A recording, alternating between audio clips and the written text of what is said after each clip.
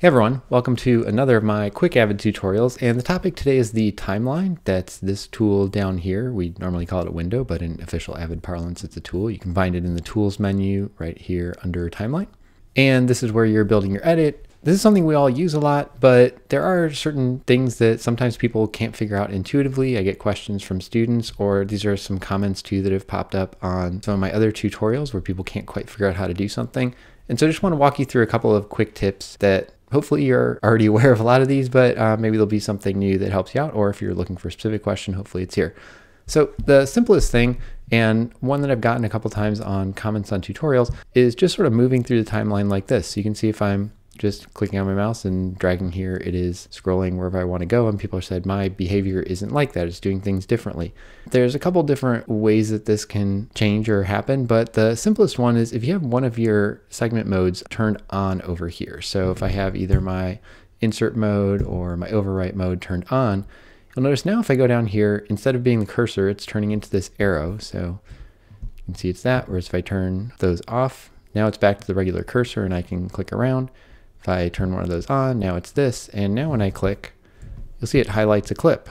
And if I try to drag it, it's dragging that clip instead of just moving the cursor, which is what I wanted to do, or moving the playhead as we call it.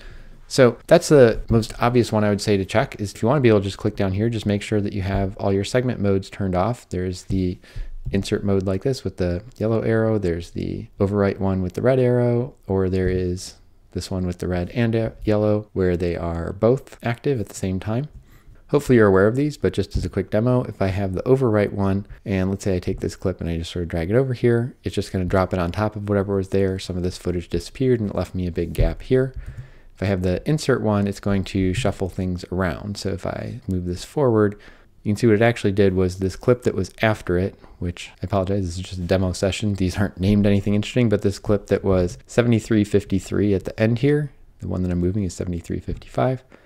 So when I move it here, it took the first part of 73:53 and put it at the beginning, then it dropped this in the middle and left the rest of 73:53 at the end. So insert mode is going to keep your overall timeline length the same. It's not going to get rid of any footage out of your timeline. It's just kind of shuffling things around. So the kind of most obvious thing you might want to do with this is to like take this and put it between. This clip was at the beginning and now I've shuffled it to between those other two clips. So you can see it started here and then I'm putting it here and it's between the two. So that's insert mode. There's overwrite mode, is I could just drag it and drop it there. And so those are handy if you're going to be dragging stuff around, but if any of them is turned on, when I click anywhere in here on an actual clip, or actually also on filler, because remember in Avid, this sort of thing that looks like empty space is actually a clip. It's a clip called filler. Then it's going to move that instead. So I can just turn these off. I have these mapped to the E and R buttons on my keyboard. So E is to turn on and off my insert. R is turn on and off my overwrite. And so I can toggle those both off and now I can sort of drag through here. I have them both on. So you can see here I have the red and yellow arrow saying it's both modes are active. You can see just from moving my cursor, if I grab a clip on the top half of it, it's grabbing it in an overwrite mode. If I grab on the bottom half, it's grabbing it in an insert mode and shuffling things around. So if you're good with your mouse and can remember to be on the top or bottom, and it does, the indicator does change, you can see to show you which you're in, then that's a good option for you. I usually am not worried about being that precise with my mouse. I try not to drag things around a whole bunch anyway. I like to use my keyboard. So I usually just turn on one or the other at a time, whichever one I happen to be needing. But let's say I want to leave that on, I want to have this on to be able to move some things around, and I don't want to have to turn it off every time that I'm just trying to move my playhead. There's two places you can always go that will work. So one is up at the very top here where I have this sort of time code laid out and it's showing me the time code for my sequence. You can say always grab up there and move this.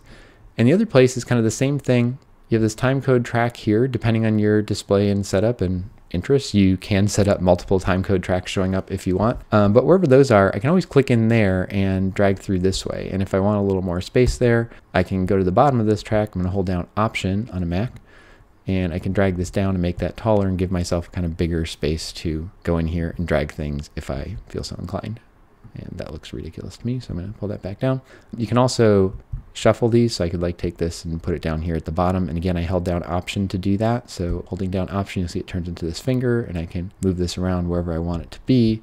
And if I'm at the bottom of a track, then it turns into this height thing. And that's the same for all these, by the way. If for some reason I want A3 below A4, I can do that. That's how to move your cursor through, which again seems like a really simple, straightforward thing, but it's something that occasionally hangs people up if they have these modes on and are not aware of it. One other thing I'll note is you do have this sort of empty gray space around here. I might want to click there and try to move the cursor, and it's not doing that. What I can do up here is draw boxes around things. So if I wanted to, highlight a bunch of clips like that, I can do that. Or if I want to highlight those, you will. And the way this is set up here is if I drag to the right, it's going to grab stuff. So if I go like this and I'm dragging to the right, it's grabbing that clip that was entirely within that. And just to show you if I had a little more space here, you'll see it can grab filler. It's going to grab any clips that are entirely enclosed within the box. If on the other hand, I go to the left, so let's say I do the same size of things and I move backwards, so I'm drawing my box to the left instead of to the right, it's going to put me into trim mode. And so it's going to say, again, think about whatever stuff was completely inside that box. So in this case, it's the same, this clip here and this filler here. It's going to put me into trim mode with one side of the trim at the beginning of that and the other side at the end of that. I'll be honest, this is a function I almost never use. If I want to do this kind of trimming, I usually do it a different way, but it is a way to activate that. And this is, for those of you familiar with the old Final Cut lingo, this would be like a slipper slide edit where this section is going to stay in the same place because I'm not changing the clips before or after, just kind of changing which parts of these clips I'm doing. So just to show you, if I sort of trim forward a bit, you can see what it's doing is it's moving this cut forward, so it's trimming off the beginning of this shot, but moving this one also forward, so adding to the end of this shot. If I go back the other way, it's going to do that in reverse. So you can see the end and start of that section still stay at the same place. It's just adjusting where they start and end. Okay, so that's some basic timeline functions. One other thing, since we're talking about dragging, that is in my basics tutorial, but in case you missed it, is this section here, which is link selection toggle. So this means when I click on something, by default, does it select all the stuff that is synced with that? So you can see if I grab this clip, it's going to move the whole thing. Or if I turn that off, and again, I have this mapped to my keyboard. On my keyboard, it's semicolon. Now if I click on this, it's just going to grab one of these tracks and move them separately. This is one of those ways, and there's a few of them in Avid, where it's easy to get things out of sync if you're not paying attention. So you may want, if you're worried about that, by default to leave this turned on, so that when you grab a clip, it's always going to try to grab all the things that were in sync with that.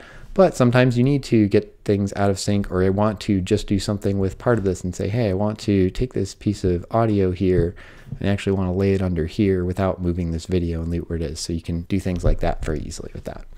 Okay, I wanted to keep this a quick tutorial, so I'm not going to go through a whole bunch of other things right on here. One thing I did want to show you though is some timeline options. So if I go into my settings, Command comma on Mac, I've talked before, I love the Avid settings, the way it breaks things up with the format, project, user, and site, so that different settings are tied to what they kind of make sense to be. So, things that are specific to this project are tied to the project, things that relate to kind of the interface and how I use it are tied to the user, and things that have to do with the hardware setup, things that I don't want to change from project to project or user to user because they have to do with the specific configuration of my computer, and other things I might be connected to are site settings. In this case, let me go to the user settings, and you'll see there's a whole ton of these. Most of your settings actually are user settings. If you kind of look through these, that's where most of the options are, because most of these are configurable, having to do with the interface and just how you're working with it. I'm going to click on the timeline here and bring up my timeline options, and there's two tabs at the top here, display and edit. And I'm not going to go through all these. You can look through them to kind of see what some of these options are. The display one, not surprisingly, has to do with how things are displayed, how they show up in the timeline, and when you're moving things, what happens. So you can see here, display during segment drag. So if I'm doing what we were just doing and I'm dragging clips, what is happening to the display up in the composer here? How does that work? Just to kind of show you that, right now when I'm grabbing a clip, the display is just kind of blank, nothing's happening. If I go back into there and set that to, let's say, 4 frame, and now I move this, you can see it's showing me in the middle 2 frames what is the beginning and end of the clip I'm dragging, and then the frame before that, it's blank at this point because it's filler. If I drag all the way over here, a shot will show up. It's showing what is the end frame of the shot that's going to be right before this. So if I'm trying to, position this between 2 things, I can see where's it going, what's happening right before and after. So if that's useful to you, that's kind of a handy one. I'm going to leave mine off. So how do things move when you're doing playback? Does it scroll? Does it wait till the cursor gets to the end of this and then go to the next page and so on? So just some display options. The one I wanted to highlight is in the edit section here, and this has to do with how things edit when you're moving them around in the timeline. Default segment tool, these are those two we were looking at. Insert and overwrite, which is the default in this case. The one in particular I wanted to point out, because this is one that people will sometimes get screwed up on and not able to figure out where it is this one that says segment drag snap. What this is trying to snap things to the beginning and end of clips. Remember, segment drag is the thing I was just showing you where you grab a clip and I'm dragging it around. So right now that is turned off. So I can grab this clip and I can drag it wherever I want. And I can grab this clip and drag it wherever I want, and so on. If I turn that on, now you'll notice it is not letting me just put this wherever I want. It's dragging it to places where there's sort of a logical reason to be there. So start of the sequence, or start of this clip, or where my playhead is, or end of that clip, or start of the next clip. Or if I keep dragging it all the way, very end of the movie.